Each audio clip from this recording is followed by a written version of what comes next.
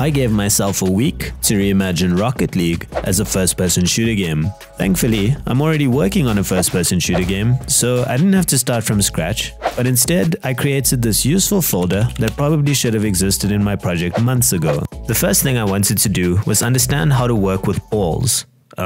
In Unity. I created a sphere and made it a rigid body so that it would understand physics, and assigned it something called a physics material, which allows you to give the object some bounciness.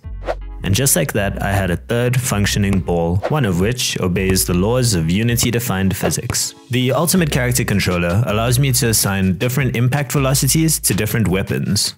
When shooting the ball with an assault rifle, a lower velocity will be applied to it, but when shooting at it with a shotgun, a higher impact velocity will be applied. And when shooting at it with a rocket, well, you get the point.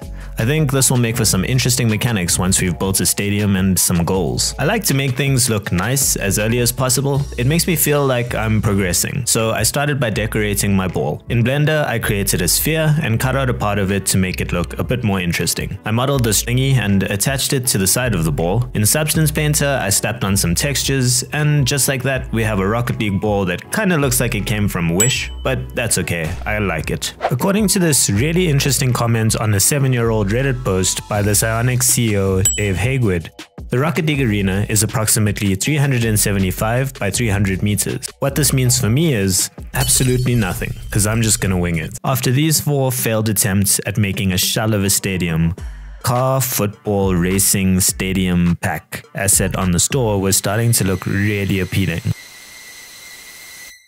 But I took a break, thought about it for a while, and decided to make better use of modifiers. I modeled these 3 simple pieces, added this Bezier curve, and applied some mirror and curve modifiers, and boom, a Rocket League stadium was born. I modeled some goals and brought everything into Unity to get a feel for the scale of things.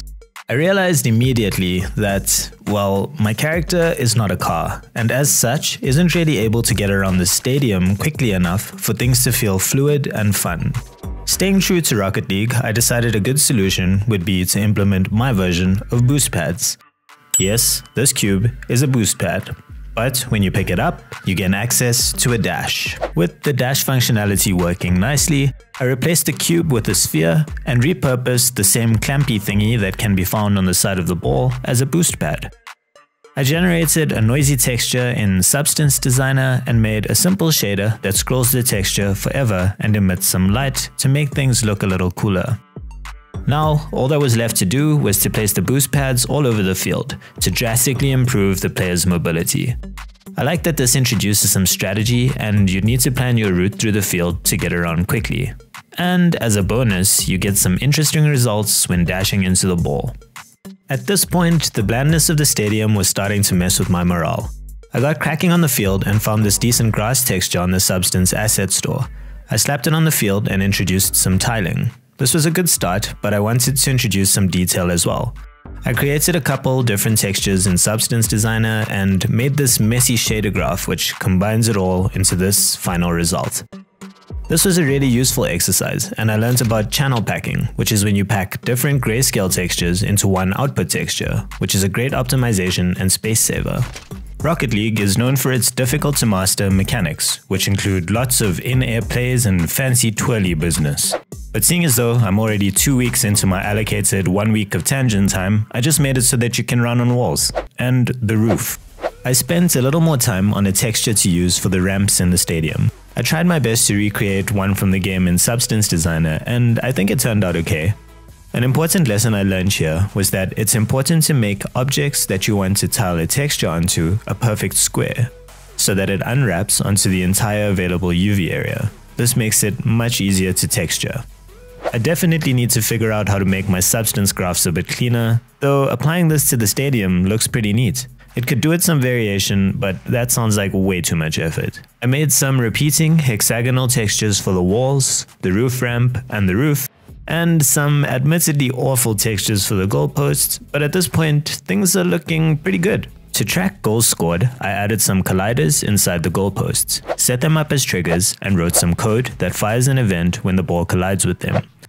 Then I created a match manager class that subscribes to the events and allocates a goal to the team that scored. I created a scoreboard, a countdown timer, and some goal explosions that activate when the ball collides with the goals. I scattered a bunch of weapons all over the field and removed the player's default loadout. I think this would be a nice way to create more strategy. The player can pick up either an assault rifle, shotgun, or rocket launcher and needs to watch their ammo closely because pickups give you a limited amount. As a start, I decided I'd create some AI to test the game out with. I used behavior designer on the character and created some bots that are probably much worse than the bots you'd find in Rocket League. The purpose of their existence is to shoot the ball, and when they run out of ammo, to go collect more and shoot the ball some more. They would be the epitome of a ball chaser, with no idea how to shoot the ball toward the goal, but that's okay, it should be enough to test things out with.